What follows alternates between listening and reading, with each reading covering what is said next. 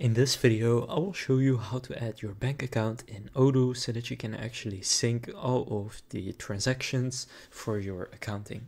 So first go to Odoo and just open the accounting app. Now from here, I have already connected a bank. So for me, as you can see here, bank, it shows the balance and all of that right there.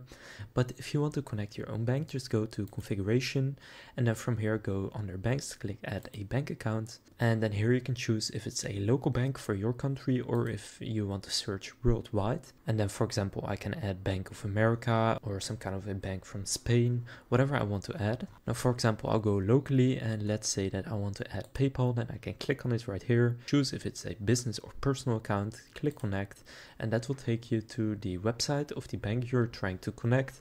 From there, just follow these steps and actually go to connect it. And then after doing that, you have successfully added the bank account. So now you know how to add a bank account in Odoo. If this video was helpful, please consider leaving a like and subscribing to my channel. And with that being said, I will see you in the next video.